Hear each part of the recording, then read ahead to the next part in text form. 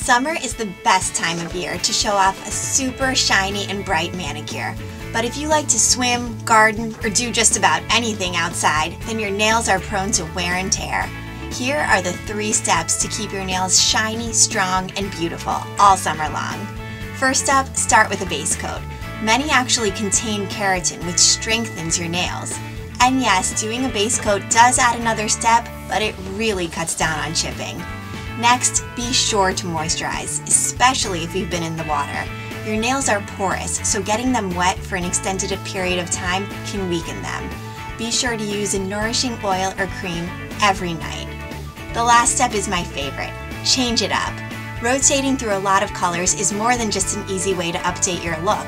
It's also essential to nail health, as the bright shades we love to wear can cause discoloration if they're left on for too long. So go ahead, switch to a pastel every few weeks. For more great beauty tips, visit health.com.